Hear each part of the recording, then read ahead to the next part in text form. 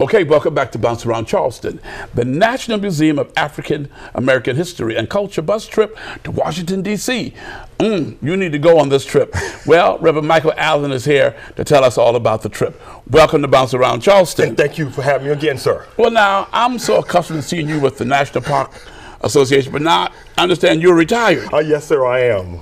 After 37 and a half years, so now I can dedicate my life and my community to doing more things, not only for the kingdom, but for folks of the Low Country. And now you want to take us to the African American Museum. Yes, sir. Tell us all about the trip. Well, thank you. I've been fortunate enough to visit it twice, and I knew I needed to take others with me. Okay. So on Tuesday, June the 12th, we will be leaving North Charleston from Christ Temple Church on Sumner Avenue, heading up to Washington, D.C. And the highlight of our trip on Wednesday the 13th will be to visit the National African American Museum, which is a very wonderful place to visit, sir. Okay, so who can attend this trip?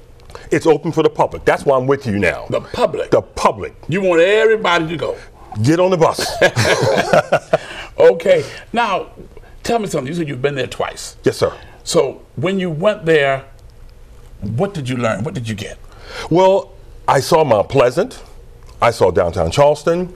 I saw Johns Island. I saw James Island incorporated, and South Carolina incorporated in the museum. In the museum. Talking about the history and culture not only of American and African experience, but zeroing in specifically on the legacy and the contributions that was made by people of color here in the Low Country. Here in the Low Country? In the Low Country, yes, sir. So when individuals go to the museum with you, what do you want them to walk away with?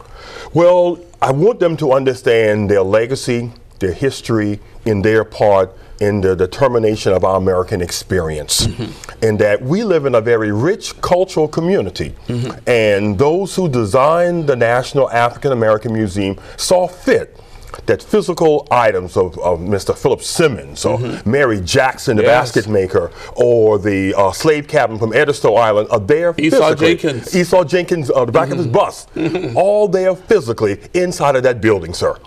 Wow. Well, I think it's I've been there, and it's a wonderful place to visit, and it takes you some time to walk through there. Yes, it does. That's why we're dedicating an entire day just to sit and to lounge and to not only soak up the history, but just to meet people from there from around the world and around the country. And they have a very wonderful restaurant within inside of the building, which also you can taste foods of the Low Country as well. Okay, now, being that you work with the National Park Association and dealing with stuff at Fort Moultrie, because I remember you talking about where the slave ships came in at the fort. So you can really appreciate this kind of a place, am I correct? I can, because many of the works that are there in that place physically were things I've done here in the Low Country, so I felt good seeing work that I may have done here in Charleston that's now being highlighted on a national scale. And I would also ask, in addition to going to the National African American Museum while we're in D.C., we have some other bonuses.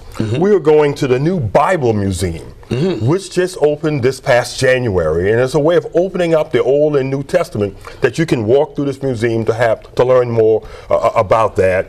We will be visiting the other traditional historic sites in Washington, D.C., the Lincoln Memorial, Washington Monument, the new MLK statue, the Capitol, and other places. So this is an encompassing trip that will allow you to go and visit and experience our nation's capital. So it's one day?